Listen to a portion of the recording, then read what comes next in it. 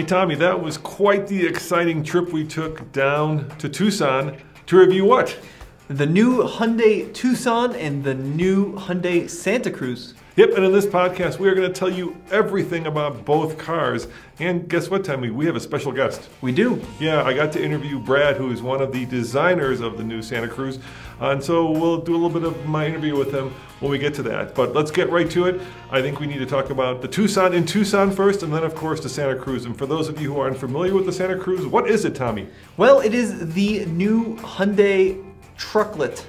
I'm calling it a compact truck. They're calling it a sport adventure vehicle. But we're going to go with compact. I'm going to go with compact truck. You like trucklet. But before we get and talk about that, which is super exciting because we got to kind of crawl around in it. We didn't get to drive it, but we did get to sit in it and play with it and, you know, talk about the innovative features. Let's talk about the 4th gen Tucson. Well, it's a big car for them. So apparently this is their best-selling car in the lineup. It is a compact SUV built to compete with stuff like the Toyota RAV4, the Honda CR-V, the Ford Escape, the Nissan Rogue. You kind of get the idea. And for the 2022 model year, the Tucson is all new with some bold styling. Yeah, they really popped up the styling weasel and really made it much more interesting. The thing about Hyundai, of course, is that, you know, every generation they kind of try to exceed the previous generation. I'm not saying other manufacturers don't do that, but Hyundai and Kia specifically do that. And there's a lot to love about the car, and some things not so much. So you want to talk about the good, the bad? You want to talk about the specs first? You're the spec person. Why don't you start with that? Well, it starts at about $24,950, and it goes all the way up through about 39. The high 30s. It comes in both gas and hybrid configuration. It will come in both front-wheel drive and all-wheel drive form, although I believe currently only the all-wheel drive options are the ones you can buy. But it's a really cool little thing. So the base engine is a 2.5-liter 4-cylinder gasoline engine. But funny enough, if you get the hybrid model, it's about $1,200 more. You get 12 more mpg, and that has a 1.6-liter turbo engine with an electric system, and that one makes 226 horsepower versus 187 in the normal gas version. And coming later this summer, by the way, the regular Tucson is hitting the dealerships now, but later this summer we're going to have a plug-in hybrid. We didn't get a chance to experience that, but we did drive the normally aspirated and the hybrid. There's also an N-Line coming, which is a sporty looking version. Let's start out with the style because it is certainly more angular, more aggressive than any of the other offerings in the segment. Now, if you look behind me, you'll see kind of the Santa Cruz over my shoulder, and you'll see those little running lights. Those are the same running lights you're going to see in the Tucson. So it's a family kind of look now. And if you are listening in podcast form, what we're talking about is the Tucson has a blacked out grille. Yep. It's like a shiny black finish, but along the edges of the grille, there's a reflective panel that hides LED running lights. So basically you've got kind of like an egg carton grille with these little squares, and the squares along the edge, when the car's off, they just look like more grille, but when you turn it on, those come to life and shine a bright LED. I think it's a total of 8 little blocks. It's the same thing in the Santa Cruz. Now, probably the most controversial thing about the design language is, of course, they've done this thing that Jeep did with the Cherokee and then walked away from it, that the Kona does, where, you know, the big round lights are actually the running lights, and the kind of squinty long lights are the regular headlights. It takes a while to get used to, but if you like that sort of design language, that's where the Tucson's at. What I think is so interesting about the design of the Tucson, and Chris Chapman, who is one of the design leads at Hyundai, was kind of discussing its language. We did a podcast with him. If you want to listen to Chris, he did the 1st and 2nd generation BMW X5. So he's, you know, got some pedigree in terms of doing pretty badass cars. And X6, and he did like the Kona. That was his team as well. Yep. So what they were saying about the Tucson is, unlike other cars that are supposed to look alive with, you know, the 2 eyes being the headlights and the grille being the mouth that is supposed to breathe, they wanted this to look very industrial. They wanted it to look like a machine rather than a living being. So the eyes are down low, and they're not eyes, they're headlights. Rather than having the grille be a place for it to breathe, it's a place for it to consume air like an industrial piece of equipment. Along the edges, there's no organic shapes. It's all harsh angles, very Yeah, angular, very lot of jagged. lines, intersecting lines, a lot of triangles, a lot of 90-degree intersections. It's very... It's like the opposite of organic. It's supposed to be very, very intentionally angular and muscular. It's an interesting idea. And I think it works. For the most part, I think it works. Look, that segment, right, is the most popular segment in America. So think of the RAV4, think of the CR-V. These are just very popular cars right now that segment's just on fire, and it's also if not the most, certainly one of the most important vehicles in Hyundai's lineup because it sells the most. And it's actually pretty ballsy of them to go and basically completely redesign the car. And while there is a little bit of resemblance from the third generation, it's pretty much an all-new car. And usually manufacturers don't do that, right? They won't risk alienating current buyers in favor of new ones, and Hyundai did that. So congratulations. Now, it's a much bigger car. They're saying best in class rear legroom, and I sat in the back and I was very comfortable, and I'm 6'2" and not the smallest guy in the world. It's an interesting thing that you brought up, and maybe we should pause on that for a second. Sure. When you look at the evolution of like the RAV4, there's kind of a direct line you can draw between each generation. The first generation shared some in common with the second, which shared a little bit with the third, and then you can kind of see the slow progression. What Hyundai's been doing pretty much across the board is every redesigned generation is like a blank slate. And it's an interesting idea, potentially a little bit risky, because there is almost no correlation between the fourth gen and the third gen. Between the third and the second gen, same thing, almost no correlation. It's like they have to reinvent the design wheel on every single new generation.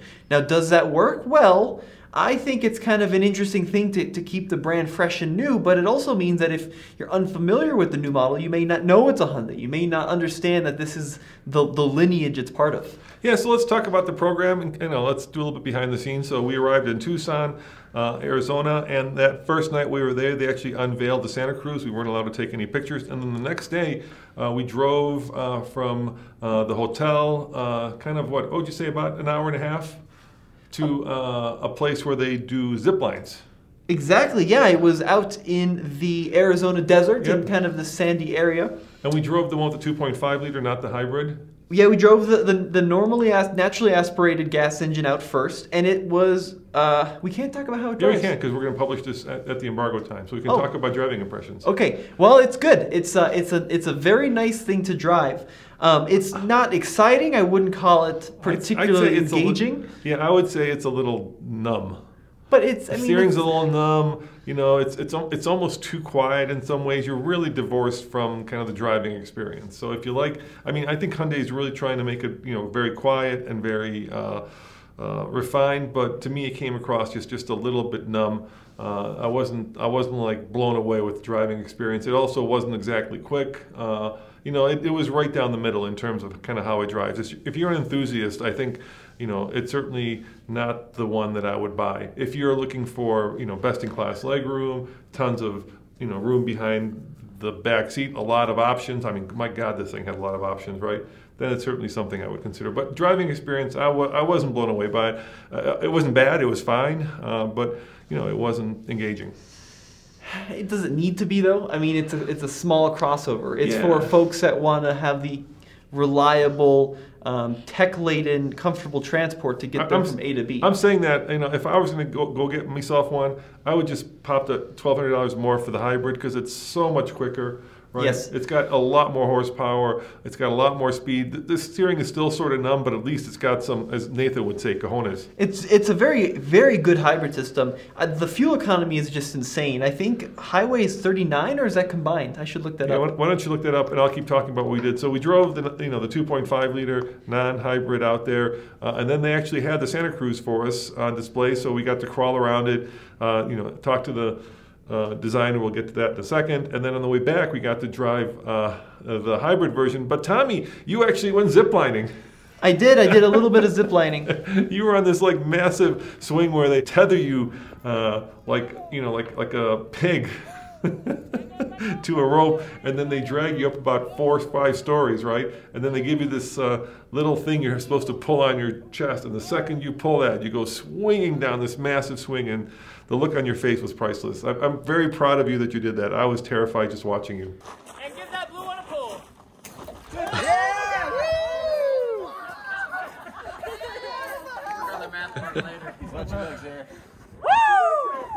It was a lot of fun. It was a pretty cool thing to do in a program. It was just like a lunch activity. They're like, you want to go swinging on a bungee? I'm like, sure. Why not? It looked like it hurt. So I'm looking at the fuel economy. Yeah, it was a fuel economy. So the hybrid averages 37, the hybrid blue averages 38, and the standard Tucson all-wheel drive averages 26. But for $1,200, you get something like 12 mpg better, 1,250. I want to say like, what, 80 more horsepower? I mean, the hybrid's got a lot more power. I don't think it's that much. I think Maybe it's 50 more? Yeah, it's 187, I think 226. And you go from a 2.5 liter normally aspirated to a 1.6 turbo. But this is the cool part about the hybrid is it's not a CVT in any kind of traditional sense. It's actually a 6-speed automatic and a set of planetary gears, but it drives like a 6-speed auto. It drives like any other normal automatic vehicle, so it doesn't have that kind of weird rubber band effect like so many of the other hybrids in the class. Yeah, so the thing I love about the car, I love the styling. I think they nailed it. I love the interior. It's just very classy. It it looks like a Genesis more. Sorry, I shouldn't be saying that. More than a Hyundai. It also is very comfortable for the most part. There's tons of room, but they did the one thing that it's like you kind of want to ask them, did you guys see what happened with Honda when they got rid of the volume and tuning knob? Did you see how much love Honda got for that? And by love, I mean hate. And that's what they did. Unfortunately, look, it's such a little thing, right? When you think about it, the fact that it doesn't have a tuning knob for the radio or a volume knob, and yet because infotainment is becoming such a crucial part of any driving experience, right? Because that's what it's about nowadays.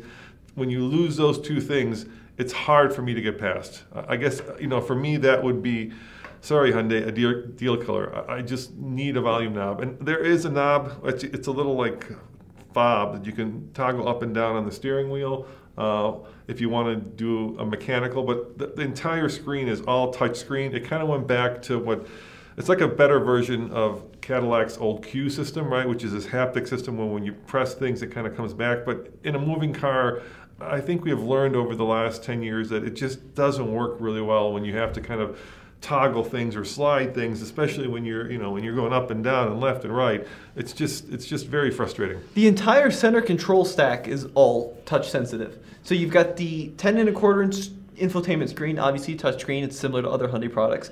But below that, you've got, like you mentioned, the volume and the tune knobs. Those are touch-sensitive buttons.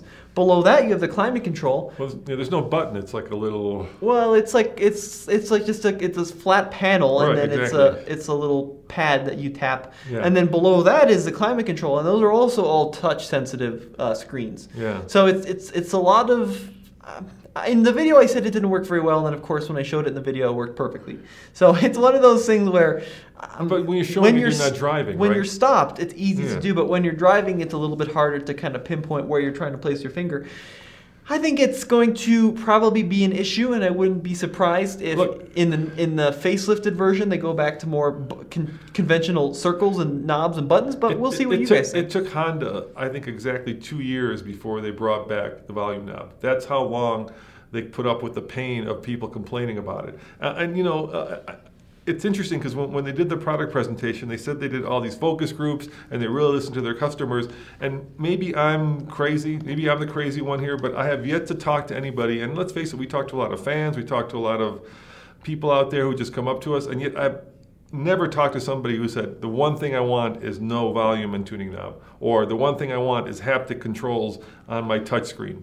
It looks cool, it feels modern, it looks like something out of a sci-fi movie, but then when you're actually trying to use it, it becomes, I would say, very frustrating very quickly. So this is a world vehicle, we should explain this too, which is pretty cool. They actually are going to be selling this vehicle all around the globe. I'm actually looking at a map right now on Wikipedia. And the interesting thing about the new 4th generation Tucson is there's 2 different configurations.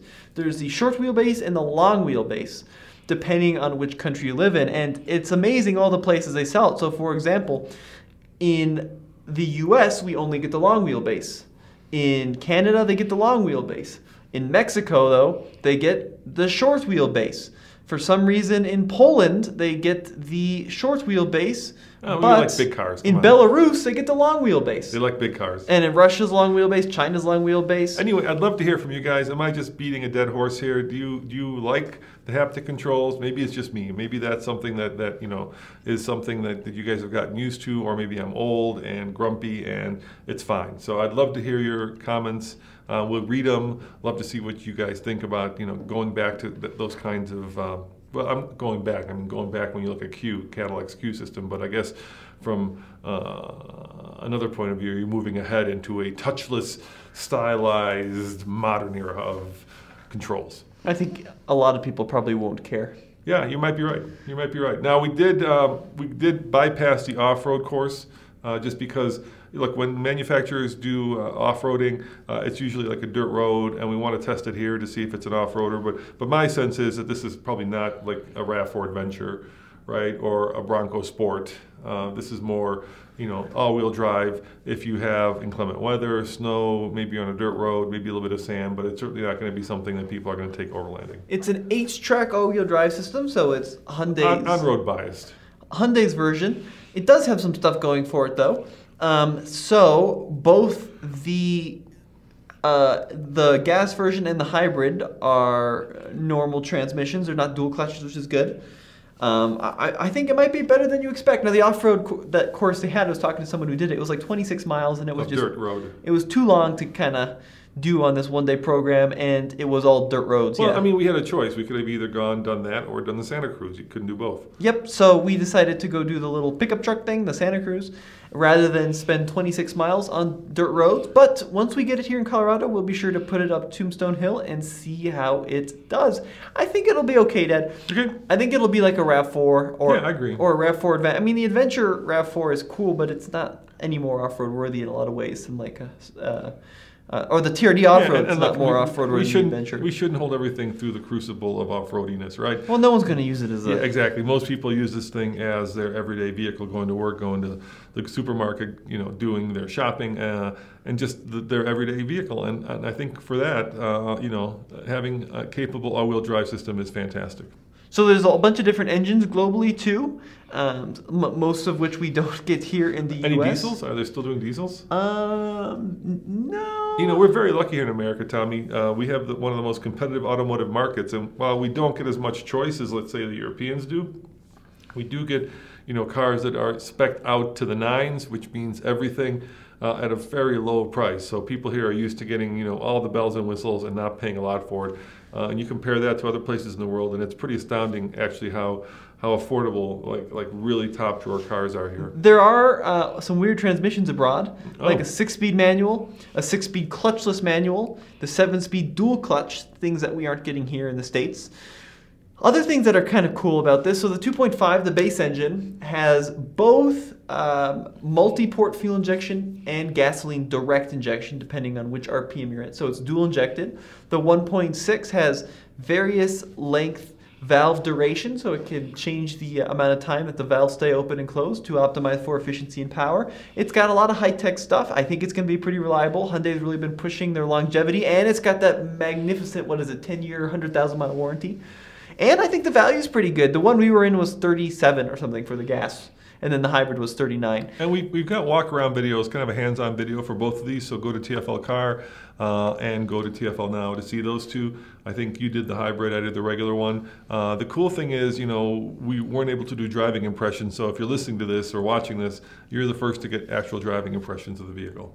It was great. I really liked it. It had that cool thing where when you walk up behind it, the lift gate automatically opens up. Yeah. So you don't have to use the key. And my God, is it big. I remember I crawled into the back of that thing with the seats down. I could lay down at 6'2", like I said, almost the whole length of myself. And, you could almost sleep in the back of that thing. It's pretty cool. It's very spacious, yes, for sure. I think it had a split second row. So which one would you get? If it were your car, would you get the normally aspirated 2.5, the hybrid, or the plug-in hybrid?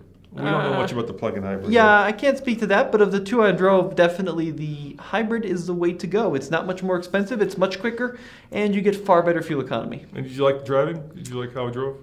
Yeah, I mean, it was fine. It was pretty numb and it wasn't anything special, but the brake it wasn't going to fall over. It's capable, right? Yeah, it accelerates quickly. It's got it brakes. Brakes well. It steers well. It's just not, you're not going to be, flogging it around your favorite hills and mountains, because that's not what the vehicle is designed to do. And there's also a sense of safety. So Hyundai said they are going with the vehicle for the highest safety ratings, which is the what is it? It's the Plus, right? It's the highest one. So it has to have good headlights. It has to, of course, have offset crash testing. And I think they'll do it. I have high hopes that this vehicle will be extremely safe. So if you're looking for something safe, once it's completely crash tested, we'll have that up on TFL Car and let you know what the rating is. But I think it'll get the Plus rating. There's also the Hyundai Digital Key, which is neat. It's a phone as key technology, so you've got an app on your phone with all your credentials plugged in. Keep your phone in your pocket, and you can pull it out. I don't know if you have to pull it. No, I think you can use it with Bluetooth on. As long as your Bluetooth is enabled on your phone, you can actually use the phone as the key to the vehicle, so you can get in it and start it up and drive it along and never need the traditional key That's one of my fob. favorite features that our Tesla Model Y has. When it works, I love it. It works 99% of the time. I got like 90%. The app has to be running on my phone for some reason, otherwise I walk up to it and it doesn't do it. But as long as the app is running, you But it's should a cool be good feature. to go. Yep. I think people have their phones with them all the time, and it's one less thing you have to carry in your pocket or purse. And then I also thought that the interior design was very beautiful. I think that the seats were comfortable. Well, we had an issue with ours, but that might be a pre-production, so we won't go into it. The back seats were comfortable. I like the look of the vehicle. It just felt like a premium vehicle that you're getting at. Well, okay, I shouldn't say you're getting at a bargain basement price, right? Once upon a time, Hyundai, with their warranty and with their vehicles, certainly was the entry level, most value oriented brand. But now, at 39,000. You're going to be, at the same level that a CR-V or high-end RAV4 is going to be. So you're not really saving much. The one thing you are getting is, all the safety gear, right? Yep, you get all the safety gear. Well, like autonomous braking, blind side monitoring, lane keep, anything that you can think of, where most, rear passenger occupant alert, autonomous rear alert and braking, right? If you're going to, run over the kid behind you who you didn't see. All that comes standard on the vehicle, and I think that's wonderful, Tommy. I applaud the manufacturers for doing that, and I think it's gotten to the point now where the companies that don't offer that as standard, and I'm talking to you, domestic car manufacturers, you're going to have to start supplying that, because it's going to start hurting your market share. I think people really want that stuff, especially when it comes to like life-saving technology. So should we move on to the? Hell yeah, let's go. Let's talk about the Santa Cruz. I've been chomping at the bit to talk about this. It was 5 years ago that this thing got unveiled in Detroit. Actually, 6 years ago, Tommy. Yeah. Seems like forever ago. Now, the Santa Cruz, in essence, is a small unibody compact pickup truck that they're calling a sports adventure vehicle. If you are listening to the podcast instead of watching it on YouTube, the front end is pretty similar to the Tucson. So it's got a very similar grille design. But they're different. Well, what they did, and I was talking to Brad about this, and we'll play that interview here in a second, but what they did is they used it as inspiration, but nothing is interchangeable. So there's no parts apart from like the dashboard mounts, like the rear view mirror, that's similar between the Tucson and the Santa Cruz. So even though at a first glance you're like, oh, it's got the same front end, it does not have the same front end. It's more angular, it's a little bit more aggressive than the Tucson, but the overall language is pretty similar. Yeah, so in case you're wondering what this is, I mean, the closest thing to it right now would be the old Subaru Baja. Right, maybe an El Camino, but an El Camino had, didn't have four-seater, right? It was a two-door with like a full-size bed. I believe some El Caminos actually had super long beds. This has a 4-foot bed with the tailgate making it, what, 5 feet? If you are looking for like a size comparison, overall length is somewhere around 17 inches shorter than a Tacoma. It's about 14 inches shorter than a Ridgeline. And it's about 10 inches shorter than a Frontier. So it's a really small little trucklet. I'm calling it a trucklet because It's still a four-door. It's a crew cab, if you will, unibody, and it does have some more capabilities than like the Tucson in terms of open-air hauling, but it's not necessarily a true body-on-frame, what you'd consider a pickup truck. So let's talk about the good, okay? So, this was designed in California by Brad. Should we play the interview right now? Let's play a little bit of that interview right now. So from a design perspective, we wanted to create something that highlighted the contrast that its environment sort of portrays, right? So we imagine this vehicle, because of its footprint, it's going to be in dense urban environments. It's going to allow you to thrive in those environments because it is a smaller footprint, but it's also going to encourage an escape to the outdoors as well. And that contrast of environments drove sort of the overall aesthetic of the vehicle. Yeah. So from its proportions all the way down to its details, we were trying to convey that contrast and those origins. So let me ask you this question, right? I posed this in our little video. Is it a sport adventure vehicle? Is it a compact pickup, or is it a ute? It's honestly whatever you want to call it. And I think that that's fair for the customer and the viewer to call it whatever they want. We've chosen sport adventure vehicle because we felt like that term was most suited to the vehicle, but it doesn't really matter. It's a Hyundai Santa Cruz. So yeah, like I said, the whole vehicle kind of embodies this contrast and this duality that we were speaking about. But starting at the front, it was important to us to create a front end that you couldn't recognize as a traditional pickup. So doing that, we've got the really bold bumper and front grille. We're also utilizing the hidden lamp technology that we have on both the Sonata, the current Tucson. So you've got this one-way chrome finish that the DRLs then shine through, giving the front end a really modern but also tough appearance. In terms of the overall architecture of the front, there's a lot of, again, contrast in the big, powerful volumes, and then you contrast that volume with really sharp precision edges. So let's talk about the bed. So composite, right? So you've got composite material. Composite material. And yeah, just, the bed is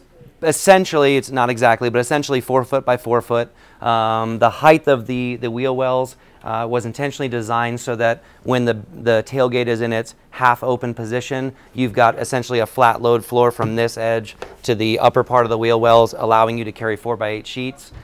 Inside the bed, we've got the inner bed compartment that's completely weatherproof. So you can, keep this. It also has a drain, so you can keep your, drinks, ice, anything like that, or, the wetsuit after surfing, so it's not kind of rolling around the tailgate of the truck or the bed of the truck. We've also got kind of side storage compartments available, power in the right side. And tie downs. And tie downs, yeah, a bunch of different, this cleat system that can go up and down and be adjusted to anywhere you need, and then we also have fixed D-rings. Right, and tell me about this kind of tonneau cover that disappears into the back of the truck. Yeah, so the tonneau cover is optional, comes standard with any vehicle with the activity package or above. So yeah, it's a standard feature. We felt it was important based on the research. A lot of people are potentially coming out of SUVs and CUVs when they are looking to purchase this vehicle, and security is very important to them.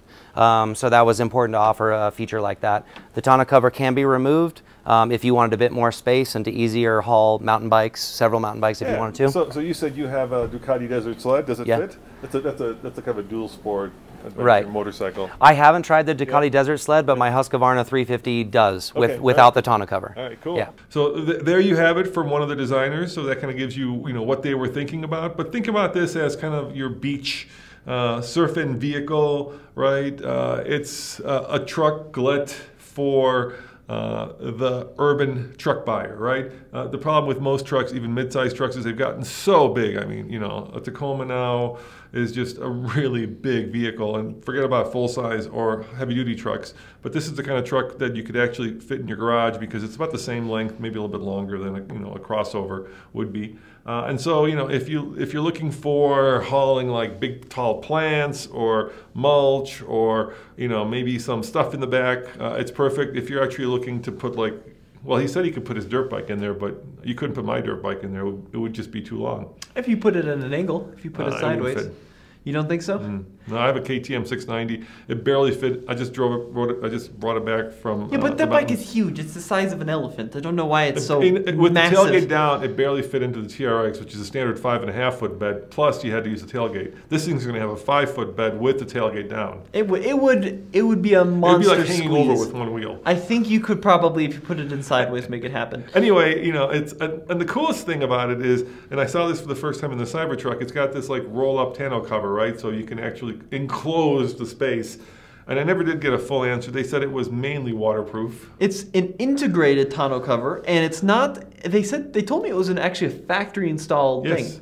And it's removable with 9 bolts if you want it to be, but you buy it from the factory. And like you said, it's like a little corrugated roll-up sheet, and then you pull it out. You can lock it up, and tailgate locks, and it's nice and secure. Which solves that problem. Like, let's say you're going to pick up some friends at an airport, and it's raining, and you can't put their luggage in the back because the vehicle is full. Now you've got hopefully a secure place to put them. You also have, like in the Ridgeline, this little underneath storage unit, right?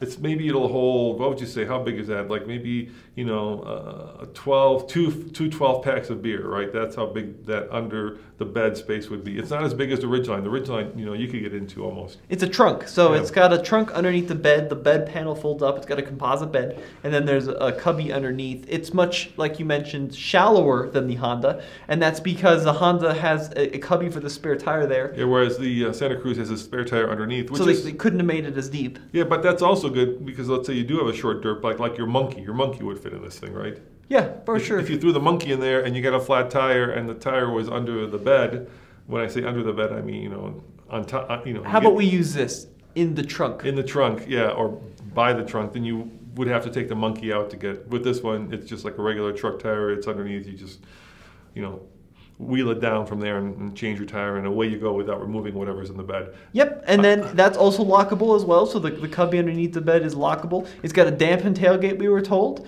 And should we go into the powertrains a little bit? And the one we had didn't have it, but the rear window also goes down. Nope, it slides. Slides down, that's what I said. Nope, it slides sideways. Oh, slides sideways. It's going to be like a regular, so the Tundra, the whole window slides down, and this, just part of the window is going to slide left and right. So one thing that's worth noting, though, is some of like the weird other trucklets in the past, like the Baja and the Avalanche, they've had a removable bulkhead. So there's either been like a cubby that you can't remove it. Open, or there's a place you can slide really long items, and you can't do that in the Santa Cruz. So this is I'll let you do that. You're much better at this. But let's talk. There's 2 powertrains. And you can get it in 2-wheel drive, front-wheel drive, or all-wheel drive. So let's talk about that. The entry-level powertrain is the naturally aspirated 2.5-liter 4-cylinder with horsepower ratings of about 190 and torque ratings of about 180 pound-feet of torque. The same one in the Tucson. The optional engine is a 2.5-liter turbocharged engine, so same displacement but with a turbo, and that pumps out 275 horsepower or thereabouts and 310 pound-feet of torque, which is a huge amount of horsepower for a little itty-bitty truck. Yeah, and now here's where it gets a little interesting. If you're looking at, the thing about little trucks, of course, is that they're trucks, and trucks usually go off-road. So I think this one we're going to hold to a higher standard than we did the Tucson. So if you do want to go off-road, the one you want is the entry level for 2 main reasons. First of all, neither the entry level the smaller engine or the bigger engines have a low range, so you're not going to get that. So, you're going to have to make do with kind of a Ridgeline all-wheel drive powertrain setup. But the smaller of the 2 engines comes with an 8-speed automatic with a torque converter, which is good off-road. But the bigger engine comes with what, Tommy? A dual clutch. I'm doing trucks. I'm calling you Andre. Oh, yes, I know. You've only known me for 24 years. Exactly, I know. The bigger engine with more power has a dual clutch transmission. Yes. So 8-speed conventional transmission in the entry-level engine, 8-speed dual clutch transmission in the big engine. And like in the Sorento that we recently tested, the dual clutch did overheat. And for the most part, every time we've tested dual clutches, they don't do really well. So what I like to say is, in our testing and in my experience, if you want to go off-road, the best transmission is an automatic. You may dispute that, but it's just a lot easier, followed by a manual transmission, followed by a CVT, followed by a dual clutch. Now, dual clutches are phenomenal transmissions. Basically, they have the next gear ready and waiting while the first gear is engaged. And especially on a track, there is nothing better than a dual clutch. But in stop-and-go traffic and off-road, they can be kind of herky-jerky and they can overheat. Well, now, hold up there. What? Big news on this front, actually. Okay, let's hear it. So the previous dual clutches we've taken off-road in Hyundai and Kias that have overheated, not this dual clutch. Also in the Ridgeline. But no. The Ridgeline all-wheel drive overheated, not the dual clutch, because it didn't have a low range. Well, that one was different. That was actually a torque. Six-speed, that was a torque converter transmission that overheated. But you just threw me away. I don't know what that was. Let me get back on my train of thought because this is very important. Yep. The dual clutch in like the Seltos that overheated, and the Kona, and the Sorento, is a dry dual clutch. This is a wet dual clutch. This is a wet dual clutch. So this is a new transmission that they've developed for vehicles like the Veloster N. So it's supposed to be better, and they say that it survived their 29-mile off-road torture test without overheating. So we'll see what that means. I'm hoping you're right. You know, I'm going to be rooting for it to not overheat. I'm going to be rooting for it to work off-road. The other reason you may want the smaller engine is because of tires and wheels. Let's talk about that. There's an 18-inch tire option and an 18-inch wheel option and a 20-inch wheel option. So the 18-inch will, in theory, allow you to put a bigger tire on it, more sidewall, which is better for four-wheel drive. And towing numbers are worse on the small engine, or they're the same size engine, or worse on the entry-level 2.5. So it's 3,500 pounds on the base one, and then 5,000 pounds if you get the turbo. Now, I was talking to Hyundai, our friends at Hyundai, and they may actually give us one or lend us one for a year, actually, to do a long-term test on, and I'd be super excited for that. I think this is a very significant vehicle. Right now, as you probably know, if you're listening to this, trucks are red hot, and this solves a problem that most wannabe truck owners have, and that is, how do I own a trucklet or a ute or compact truck and still live in a city? And let's face it, most people live in cities. So this is kind of that, perfect solution. I think it'll actually sell really well. The Baja didn't exactly knocked the socks off of people when it came out, and now they're super popular. And maybe that was just a question of timing, Tommy. If the Baja were around right now, maybe it would do much better. And we'll see. This segment's heating up, right? I think you can't talk about the Santa Cruz without mentioning the Maverick. There's going to be a new Ford truck rumored that's going to be in this same size we have pictures of it. But I mean, officially it doesn't exist. Ford won't acknowledge its existence, even though we've seen like photo shoots of it going on. We don't really know much about that. We're thinking it's going to be based on the Bronco Sport, which is the little baby Bronco. Now, one cool thing about these unibody trucks, and we see it in the Ridgeline and we see it in the Santa Cruz, is really, really, really impressive payload numbers. So the amount of stuff you can haul in the truck. Yeah, this thing has badass payload, man. So the bed is not crazy, 660 pounds, which should be enough for most people. But apparently overall vehicle payload is 1,700 is what they were telling us. Yeah, and for all of you guys and gals who want to go overlanding, that is phenomenal. That means you could put a massive rooftop tent on this thing and bring your big ass dog, bring your Bernese Mountain Dog and not go over payload, which is pretty cool, and potentially tow a small trailer with it. To keep that in perspective, a lot of full size trucks like F-150 size trucks do not have 1,700 pounds of payload. And the Ridgeline is also high. The one we had was 1,543, which was also very impressive. Keep in mind, most mid-size trucks are going to be in like the high hundreds, like the 950 range, maybe the low 1,000-pound range. So 1,700 pounds is pretty incredible if that's really what it's going to have. So interior-wise, it's almost identical to that in the Tucson. Yeah, it's basically much similar to the Tucson. I do love one thing, and we forgot to mention this on the Tucson. It has a push-button transmission, which I'm not in love with as well. But this one, they put a regular old, traditional stock, right, that you pull back to put into drive, and I love that. It just feels so good to have a truck where you actually don't push a button down or don't turn a rotary dial, but actually take a real knob and pull it. The other cool thing about it is it's got a lot of back seat room. Oftentimes the problem with any mid-size truck is that rear seat is too upright, right, because there's a bulkhead right there. This one actually is pushed back enough that you can sit comfortably in the back seat and not feel like you're, in a Lutheran church from 1850. That's right. It's very good space in the back, and the rear seat cushions fold up just like you would find. And there's a little cubby there for storing. Exactly. Half Yeah. of it's taken up by the jack, but the other half is a cubby. Just like you would find on other pickup trucks. And am I wrong? But is there a volume knob in this thing? Actually, there was a volume. No. No, there's no volume knob. You sure? Yeah, I'm looking at the pictures. There's buttons. Is the same thing to touch? Yeah, as a Tucson. It's the same center stack. It's very similar. It's got the digital instrument cluster as well. The seats look very, very similar. It's a very similar interior to what you'd find in the SUV version.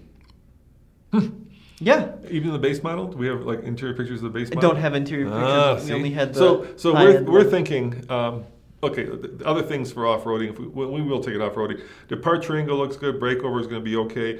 Approach is not good. It's got this kind of chin that kind of, juts out in the front of it. And then, of course, there's no real protection underneath it, so there's no real cladding. So if you're going to go some hard off-roading, like boulder bashing, this is probably not the right vehicle. But, in this picture that we have up here where it's running kind of a typical Arizona desert road, I think it'll be perfect for that. And I can't wait, dude, to put on some like ATs on it, right? Because the tires it comes with are very similar to those that you would see on many crossovers. They're just all seasons, and I want to put some beefier ATs.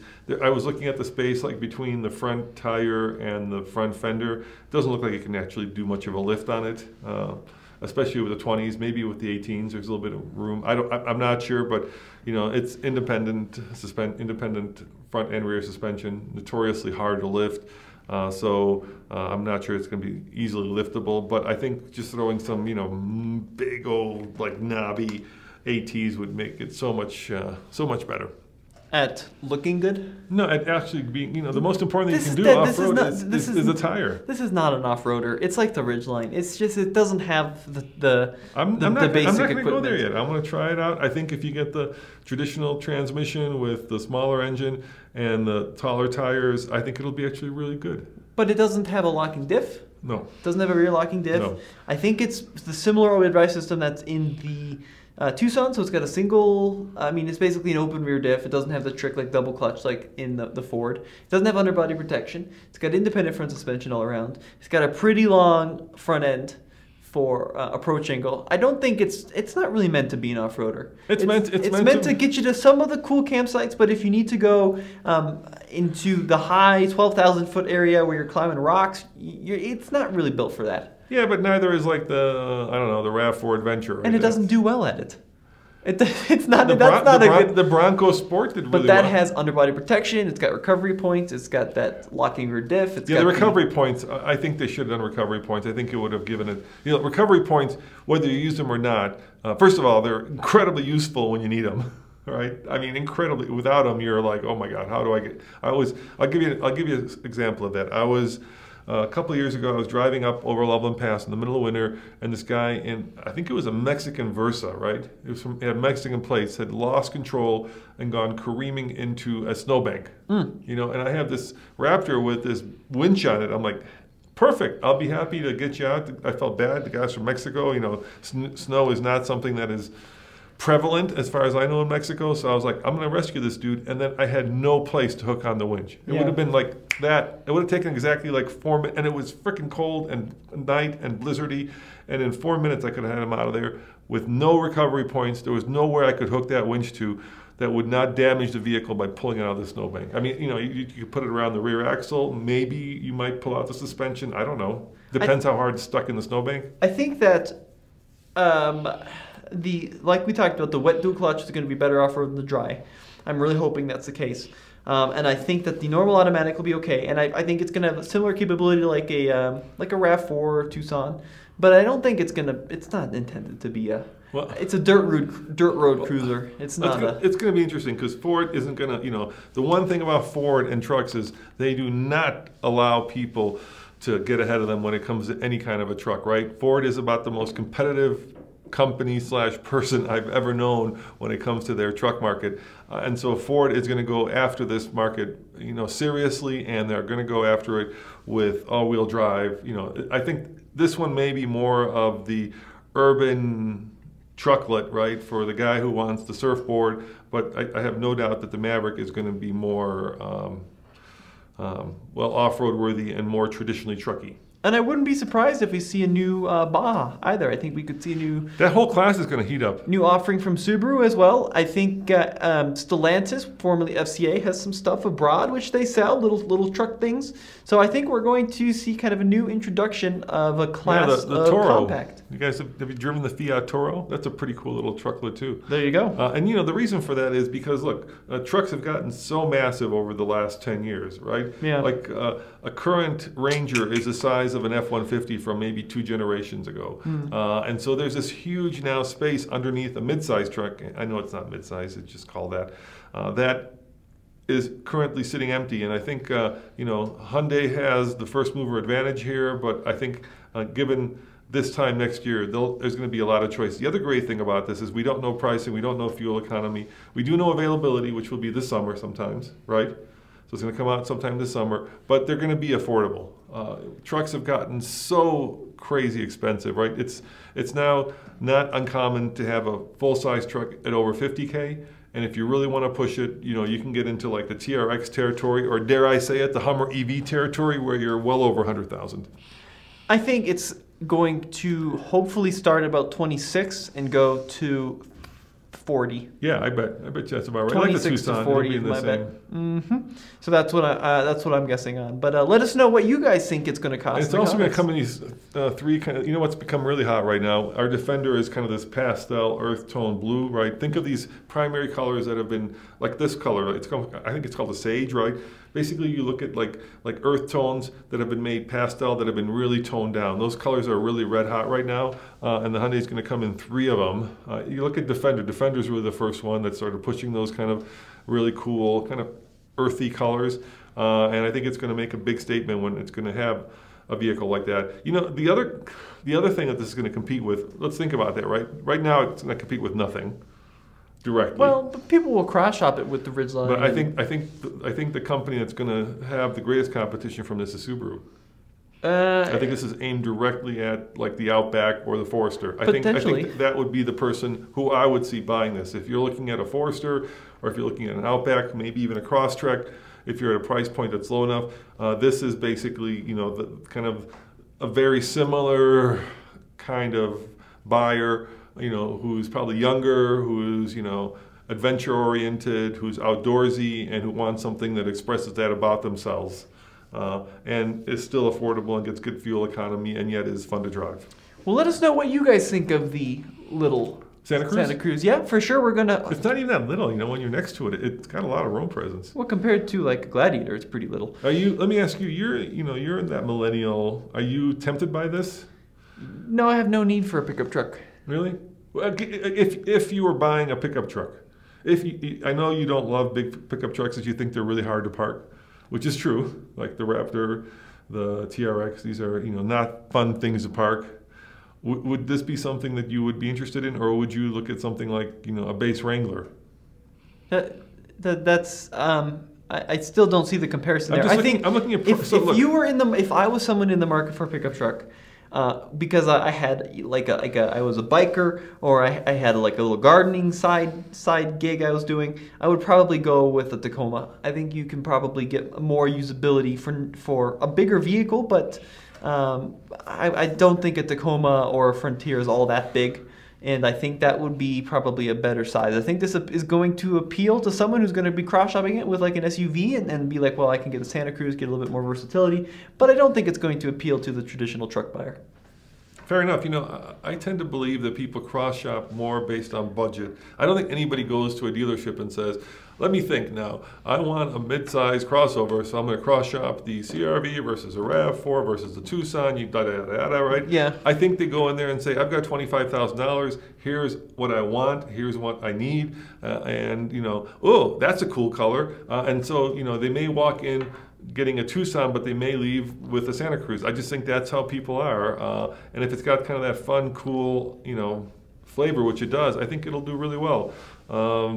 But I do appreciate your opinion. I think you're right. I mean, if you're a traditional truck guy or gal, this may not do it for you. This is going to have its audience, and I think it's going to be a very big audience, and it's going to be people that are really excited about the prospect of owning a more versatile vehicle in their SUV, and I think it's probably going to sell more than the Ridgeline. I think it looks better than the Ridgeline. I think it's better valued than the Ridgeline in some ways if it's going to be mid to high 20s.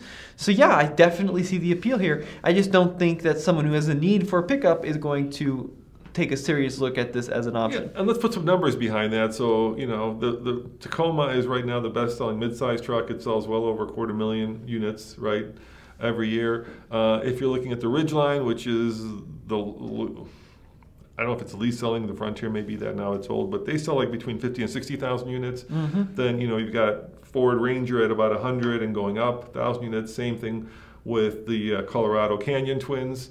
So how many units do you think in that spectrum from like Ridgeline to Tacoma, how many of these things will they sell a year? You think they can sell 50,000 of them? Yeah, I think they're going to sell 75,000. I think it's going to be really popular. And do you think it'll cannibalize like Tucson sales, or will it like I said, you think it'll like cannibalize like Subaru Outback or I don't know, Trailblazer? Pick your crossover that you like. I have no idea. None at all. We'll have to wait and see. Yeah, we'll have to wait and see. And I hope we get one, Hyundai, if it's possible. We'd love to get one for a long-term review. It's a very important vehicle. You know, a TFL truck is the largest truck outlet, I think, in America right now, thanks to Andre and Nathan and, you know, Kent, all their hard work. And so I think we need to get our hands on it because, you know, you can call it a sport adventure vehicle, but this is a truck. It's got a bed, and let's face it, it's a truck.